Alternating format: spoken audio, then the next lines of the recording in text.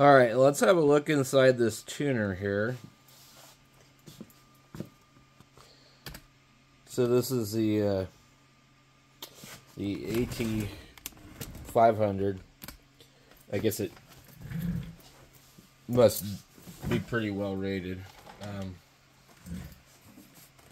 It uses the same brass screws and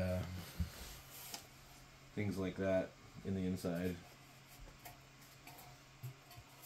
You can see what the paint was supposed to look like, but you know, after years of age and stuff and use, they tend to not look so good anymore. So we've got some massive ceramic variable capacitors in here, which makes this a really nice tuner. The design is kind of similar to what you would see in a lot of the 80s stuff. We've got a little bit of the pitting here, which is common for this kind of metal treatment when it gets exposed to moisture. The scheme here is very similar to what I found in my icom 761. But you can see why this tuner will handle 500 watts. What's interesting though, the coil isn't that big. But I guess it doesn't need to be. I guess the real issue with most of these tuners is really the capacitors. You know, the spacing too is critical for arc over and things like that. These all look pretty good. Reminds me of a TS440 tuner, kind of a little bit. We had a relay over here. So some of the issues to be concerned with here in this is the antenna connections in the back, because it has like 4 connectors and they could be all set for different bands. I'm gonna guess these are just the different bands, and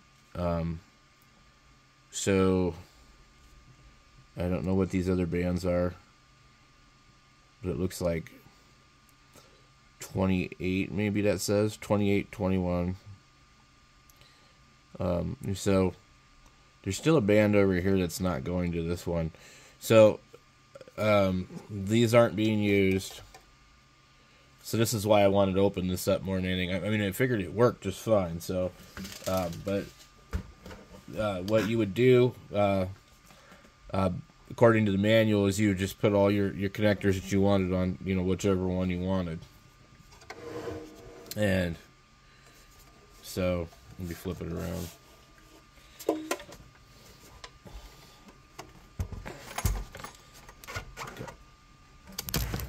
So, antenna 1, antenna 2, antenna 3, antenna 4. And then your input is over here. And then you have the accessory control. And then the second one, so that you could daisy chain things and control more things with it. I would imagine that this would just go to the 2KL. And then this could be used mobile. There's an AC or DC switch here. It uses a computer style power cord, which is nice. It uses a power connector. I don't know if it comes off. It looks like it should.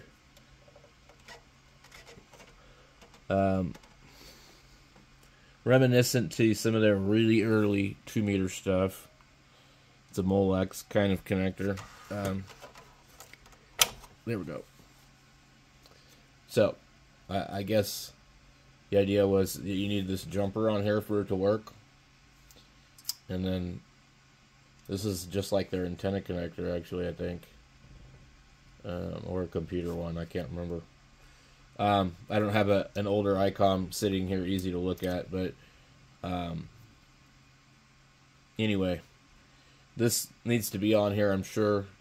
It just jumpers the center 2 pins, and I'm going to guess that one of these plus one of the other ones would run this mobile. So we'll leave that on there. But there's just been so many stickers on the back of here that, you know, they had like different configurations. And I didn't really ask him how he had it set up. But I can see that one of the bands need to get moved.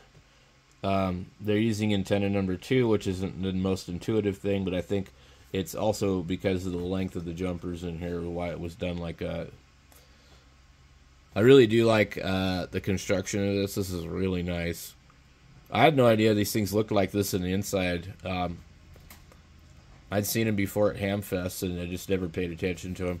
And they could be used with any radio, but if you have the icom and the older style icom, it will follow the radio automatically for you. And the fact that this can handle 500 watts if you can get your hands on a 2KL. I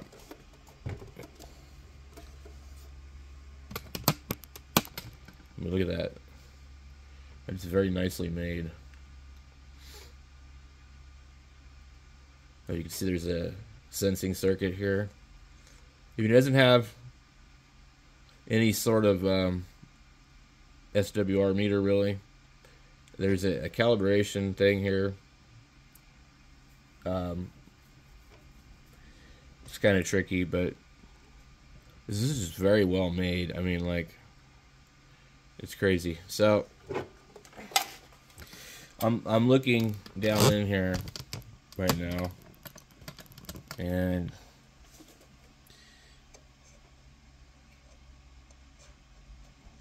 this looks like it says 18. So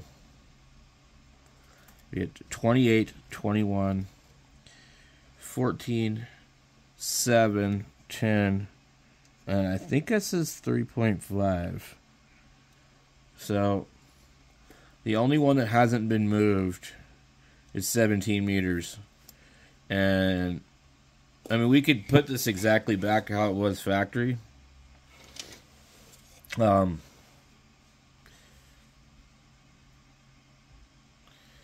he's got this sticker on here for this, and I'm not seeing where 160 would be.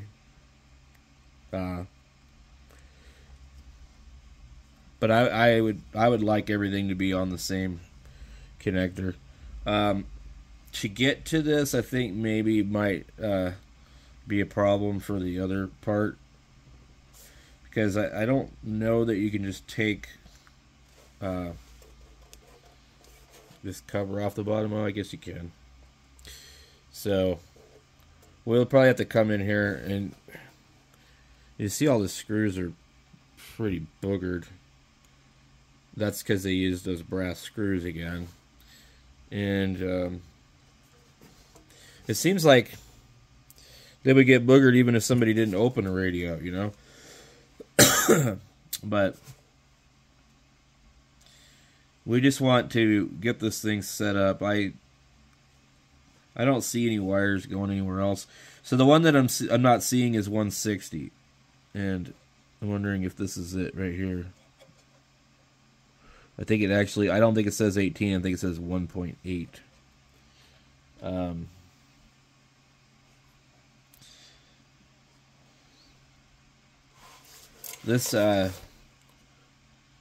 This switch here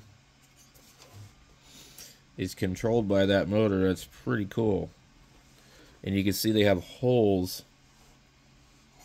in the motor down there. There's actually an optical sensor. I'm not getting it on the camera because I can't seem to get it to move. Okay, down here that's a photo sensor. So how cool is that? So this is really nice. Yeah, I don't think that yellow wire is what I think it is. And I think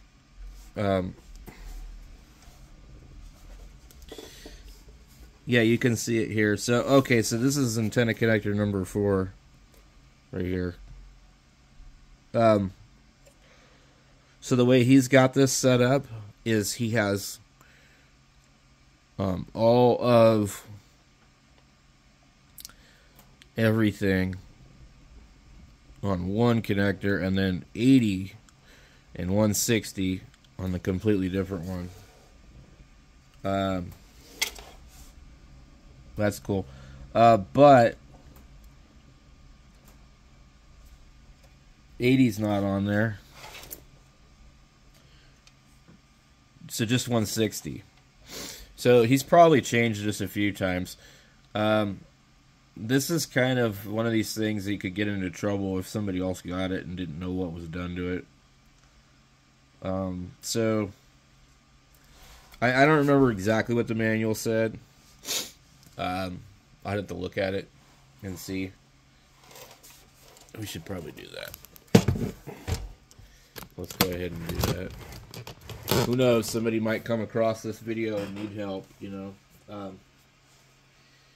The manual is nearby.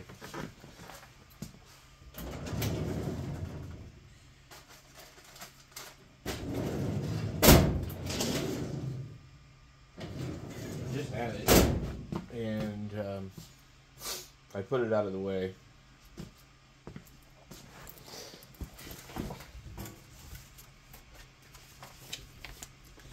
We've got the 751A manual, and let me see here.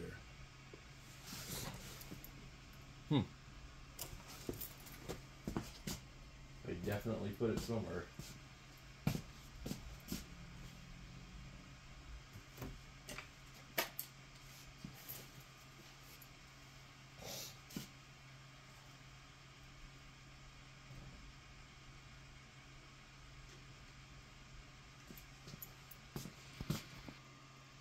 Okay, so let's see if I can move this where everybody can see it.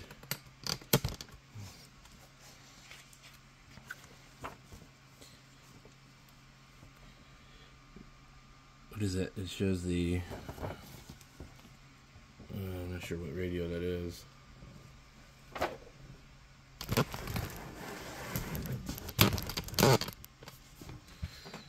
Two-way power source. Recommended installation.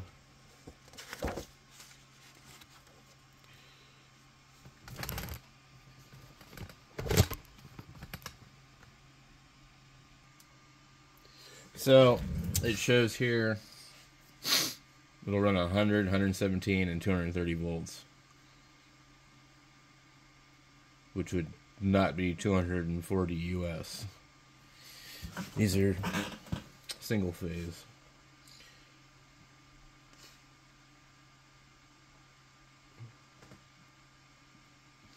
So you could run an all 12 volt station with this basically. Okay.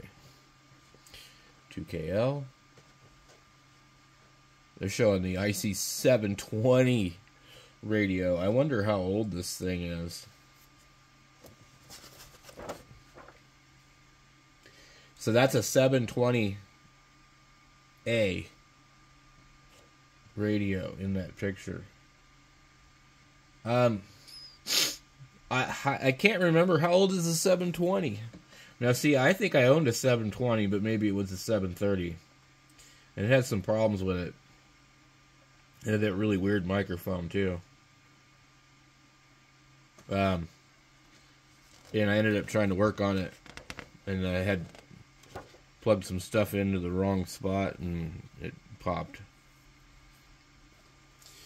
The 720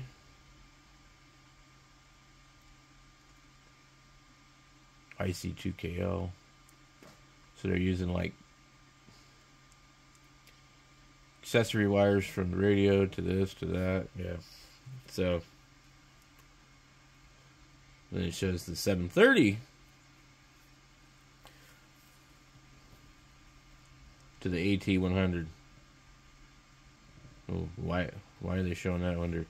Note, when using the 730 and making its autoband switching function with the IC AT100, the LDA unit must be installed inside the IC730.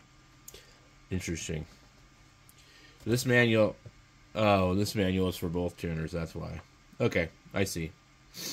I'm like, that doesn't make sense. Okay, so here we go right here. So it shows you that